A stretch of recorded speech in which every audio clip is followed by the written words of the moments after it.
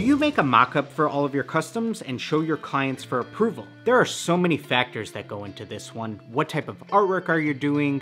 What's your clientele like? Are you potentially running into issues where clients aren't liking what you're making for them potentially? But if you're an artist who likes to just begin a project and then let the art and inspiration come to you as you move along, it might be hard for you to commit to a mock-up early on. But it can be really beneficial to just making sure you're always on the same page as your client for what that end product should look like.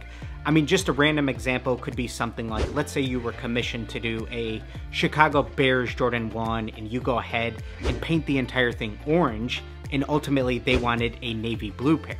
It's still a Chicago Bears theme, but it's not exactly what they wanted.